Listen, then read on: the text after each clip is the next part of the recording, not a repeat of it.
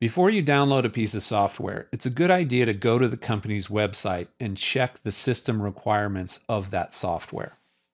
Before you do that, you're going to want to find out some information about your computer. On a PC, you go to the bottom left. In the search bar, you want to type in system information and then click on that link.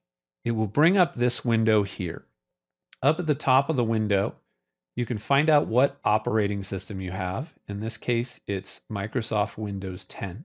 Down the page a little bit, I can see what processor I have on this computer, in this case, an Intel i7. Then the next thing I want to know is my integrated physical memory, which is my RAM. In this case, I have 16 gigabytes.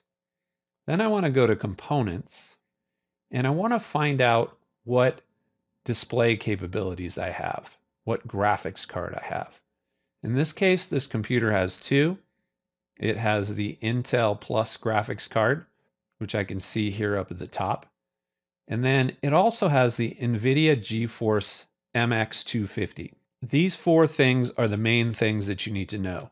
What operating system you have, what processor you have, how much integrated physical memory, also known as your RAM, and then also what graphics card you have. This should be enough information to determine whether your computer is compatible with that software or not.